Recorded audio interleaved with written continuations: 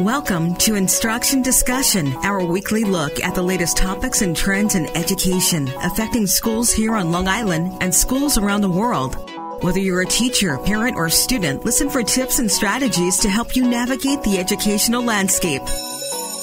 There's a bell. It's time to start today's Instruction Discussion on the voice of Nassau Community College, 90.3 WHPC. Hello, I'm Kevin Boston Hill, and welcome to Instruction Discussion, where each week we will examine a recent trend or development in education and its impact on Long Island.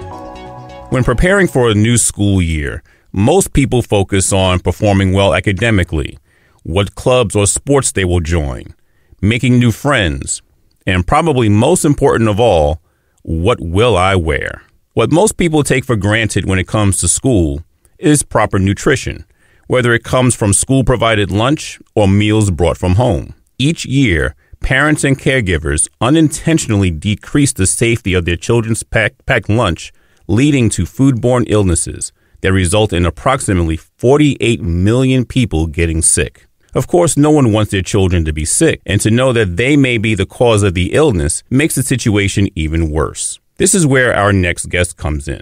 Meredith Carothers works with the USDA as a food safety and inspection service specialist, and will discuss, among other things, some simple steps we can take to keep our food safe at home and in school. Ms. Carothers, welcome to Instruction Discussion on 90.3 WHPC. Hi, thanks so much for having me. Oh, no, it's definitely our pleasure to have you here and to have to talk about something this important. Again, I think a lot of people take food safety and nutrition for granted, but it's definitely something that we need to really spend some time focusing on.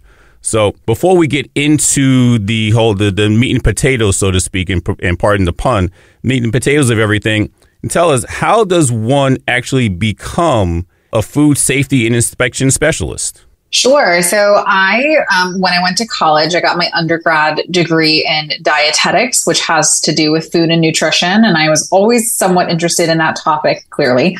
And as I started getting through my studies, I realized I didn't so much want to be a registered dietitian as much as I wanted to be able to communicate messages about health and wellness and, do a little more out in the community. So I went to grad school, got my master's in public health, and landed this job at Food Safety and Inspection Service, where I get to educate consumers about the, foodborne illness and keeping themselves safe and protecting against foodborne illness, how they can do simple things in their own homes to prevent something that's so preventable.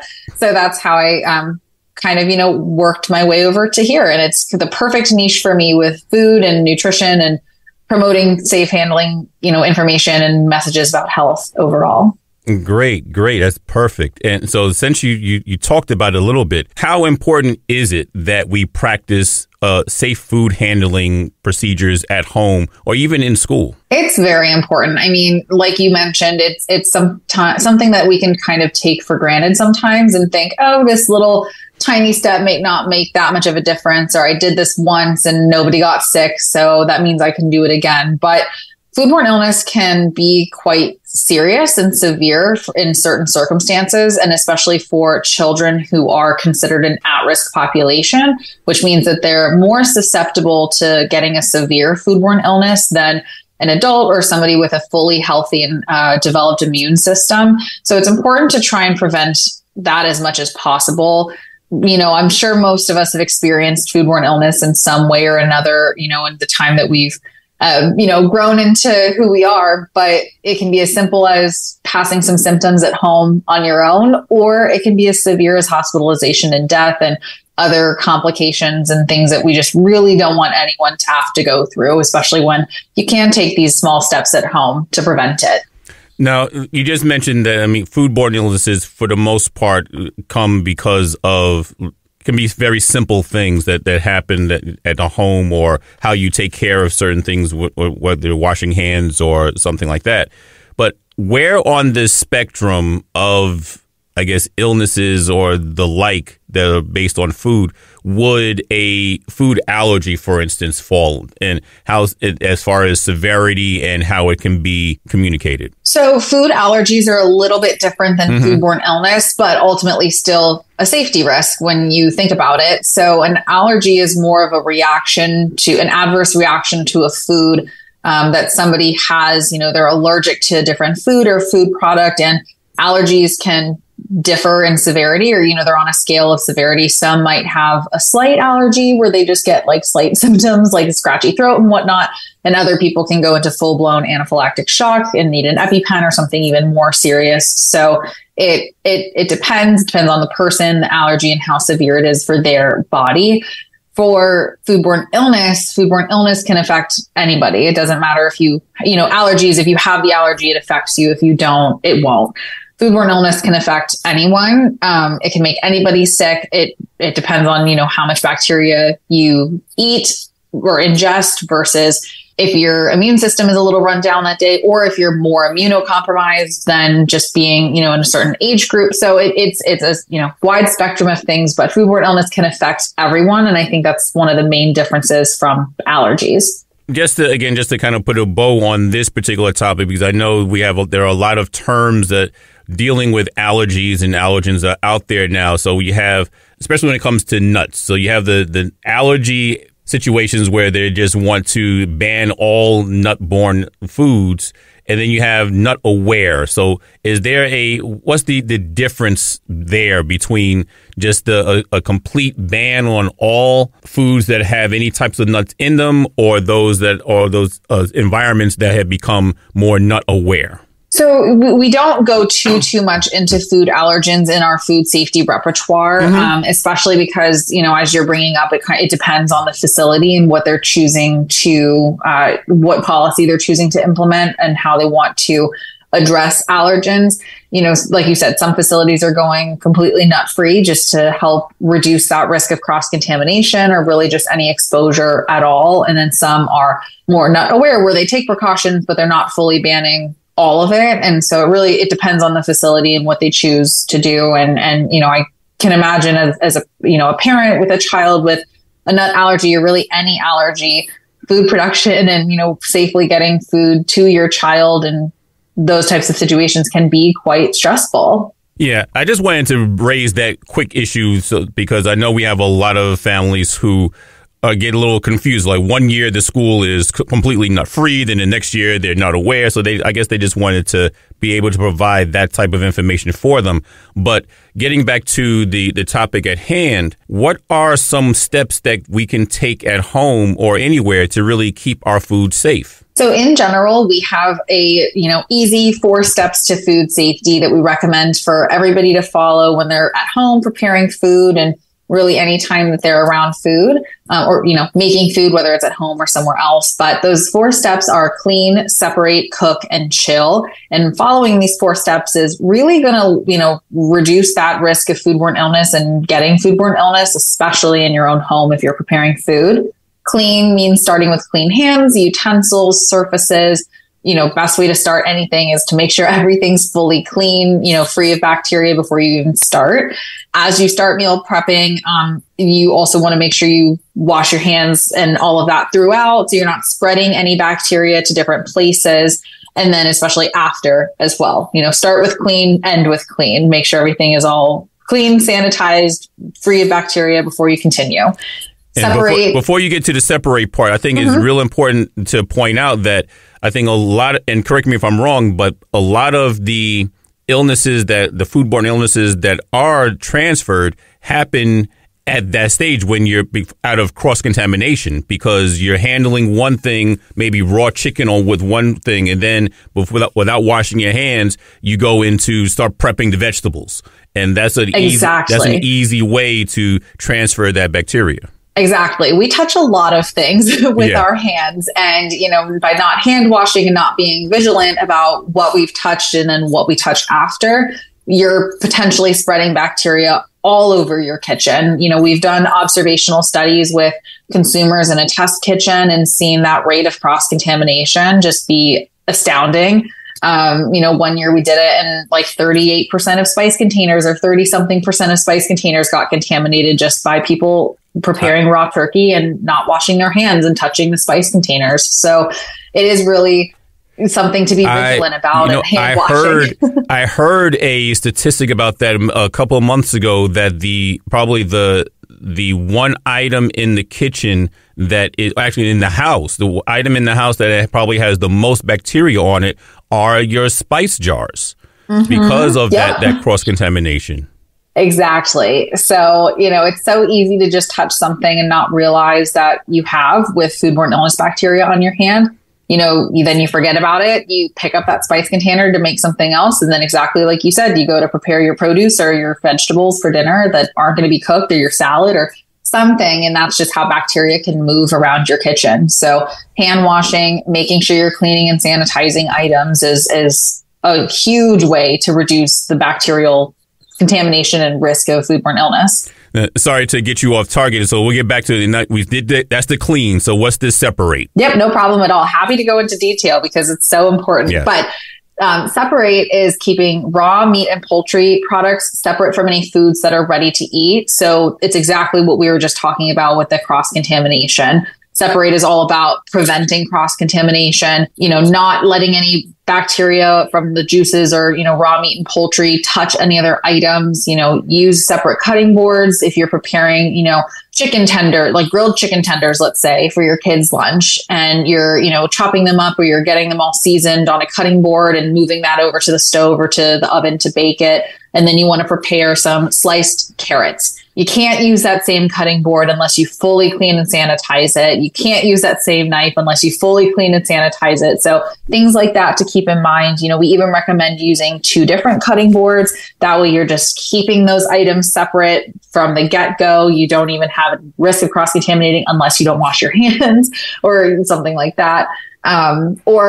Recommend doing your produce items first and then your meat items last, or just, again, fully cleaning and sanitizing those items, those utensils, surfaces before you prepare something else to help prevent that cross-contamination from happening. And I know we talked about washing hands in between, but would wearing gloves help? Potentially. I always still like to say wash your hands even after you've used gloves. My husband literally the other night was preparing ground turkey with gloves and was like, okay, took them off, threw them away. And I was like, you still got to wash your hands because there could be a hole or something in the glove that you don't know about, So it's just always a best practice to wash your hands even after using gloves. It can help reduce, obviously, touching bacteria or touching that raw meat and, potentially getting bacteria on your hands. But there could be little holes that you don't know about. So better just to wash your hands anyways. Okay. And cook? Yes, super important, especially if you're going to be preparing foods for your kids to take to school that involve meat, poultry, leftovers, cooked foods that you're sending with them. Cook to a safe internal temperature as measured by a food thermometer is one of those topics and, tidbits that we really try to ingrain in people. A lot of people rely on factors like sight, the juices, what color it is, how it feels to tell if a meat product is done cooking, but that is not a reliable way to tell if it's reached a safe internal temperature. We really recommend using a food thermometer. It's the easiest way to tell. You just stick it in, wait till it, reaches its level off number of where it says the temperature of the food internally is. And that'll tell you exactly, if it's reached a hot enough temperature to kill that bacteria or not. So using a food thermometer to cook to that safe internal temperature, best way to make your food safe for and it's funny. It's funny because I was going to ask you that, not everybody walks around with a food thermometer in their pocket. Mm-hmm. So how if there was a way to eyeball or to take a look at a food to see if it has reached its internal temperature, but obviously I guess the only way to do so is with that thermometer. Yep. I mean, we all know that as you cook meat and poultry, it changes color. Poultry will become no longer pink. Same thing with like ground beef or other meats and things. But there have been studies done that show that, a pink burger has reached a full safe, internal temperature of 160 degrees Fahrenheit, but one that was brown looking did not. So really, it's just, a further testament to it's not a reliable way to tell. And the only way to do that is with a food thermometer. If somebody doesn't have a food thermometer, we say, do your best essentially to, not overcook food, because obviously then that's not desirable quality wise, but really overcook it to make sure it's, become hot enough to fully kill that bacteria, because undercooking food, especially if it's going to go in a lunchbox to school and then, potentially not be at a safe temperature for a little bit, or even if it is at a fully safe temperature, with cold sources in a lunchbox, eating undercooked food is a large way you can get foodborne illness. So it's better to make sure it's fully cooked. You are listening to Instruction Discussion on the voice of Nassau Community College, 90.3 WHPC. My name is Kevin Boston Hill, and our guest today is USDA Food Safety and Inspection Service Specialist, Meredith Carothers. And then there was a fourth category, the chill. Yes, chill. And this one comes into play a lot when we're talking about packing a safe lunch and making sure food gets to school safely. Chill means keeping your foods at a safe temperature. So we all know, we go grocery shopping, there are foods that are refrigerated and we got to get them in the refrigerator for them to stay safe. But really, refrigeration is such a key factor when it comes to keeping food safe. Foodborne illness causing bacteria don't tend to multiply, or they don't multiply quick enough to cause an issue when they're at 40 degrees or below, which is the standard refrigerator temperature. Once they get above that 40 degrees, they can start multiplying. They can reach dangerous levels that then can produce toxins that are heat resistant. So that means if you leave something out for too long and it produces those toxins, you can't cook it and make it safe, because those toxins then won't go away. So following things like the 2-hour rule by not leaving foods out at room temperature for more than 2 hours is super important. When it comes to packing lunches, that means that you can't send your kids to school with perishable food items if they're not going to be eating within 2 hours. So we really, for that, recommend using insulated lunch bags, cold sources like those frozen gel packs, frozen water bottles or juice boxes even. Something that provides a cold source to that food, keeps it nice and cold until lunchtime, and that way it's staying at a safe temperature. I'm glad you said it, because I was actually going to ask you, when would be the ideal time to prepare a meal for their children? Should they do it the night before, or should they do it the day of, just before they go to school? When would be a great time to prepare that meal? So that can fall into personal preference. I'm a big plan ahead, prepare ahead person. So I'm usually putting together my lunch for work the night before, putting it in the fridge, having all of my containers ready, my cold, freezer packs in the freezer, ready to go in the morning. And then I try and put it in my insulated container right before I leave. And then I am lucky to have a fridge at work. So, for parents that are taking lunches to work, or if kids have access to a fridge at school, putting it into the fridge immediately just as that extra precaution. But if you are going, most kids are then keeping their lunchbox in their cubbies or in their backpacks or something until lunchtime. So really putting it in the lunchbox as late as possible until you leave is best. Gives it more time in the refrigerator before it goes into the lunchbox with your cold sources. But with an adequate amount of cold sources, you can make that lunch stay at a safe temperature until your kids eat, 5-6 hours later. If you want to prepare things the night before, totally fine. Put them in the fridge. Just keep in mind with an insulated lunchbox, the insulated works on the outside too. So putting that in the fridge, make sure you keep it open. So that way the cold air can circulate into the lunchbox. Don't put the sealed lunchbox in there, because the refrigerator air won't get into the lunchbox, if that makes sense. No, that makes perfect sense. That's actually a really good point. So because I'm sure a lot of people would zip up the lunchbox and put it inside the refrigerator, but then the food inside of it is not getting any air circulated on it when you do that. So just leave the lid open when they have it in there. Mm-hmm, exactly. And then pull it out of the fridge, seal it up, send your kid to school with it. Now, what about parents?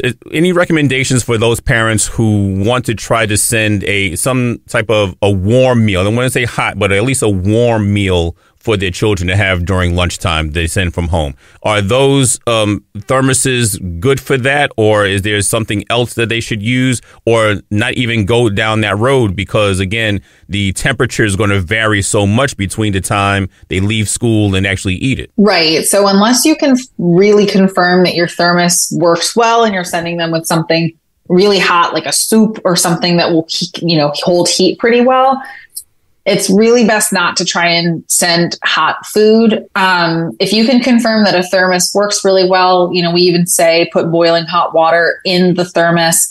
for about 5 minutes before you then dump that water out and put the food inside. Because if you're starting with, a hot thermos, like that has been made hot by that boiling water, it'll hold heat a lot longer than if you start with a cold one. As soon as you put that hot food in there, it's going to ultimately make that food a little bit colder.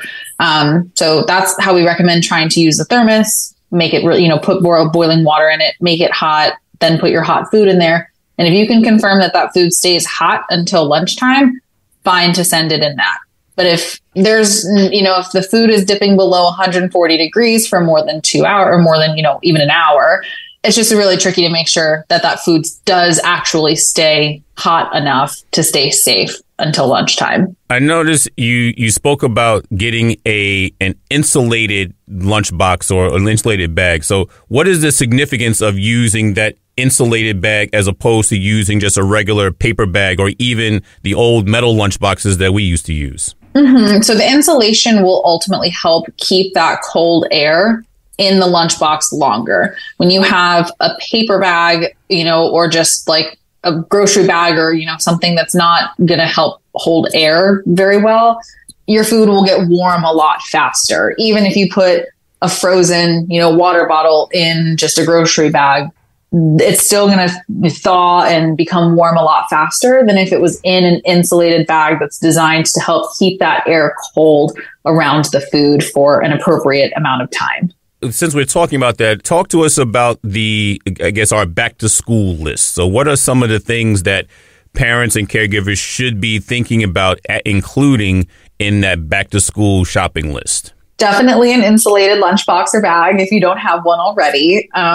Cold sources like frozen, those frozen gel packs. I think they make, really fun ones nowadays that either have like characters or things that are fun for the kids. There are, little reusable ice cubes even that you can freeze and then they thaw out.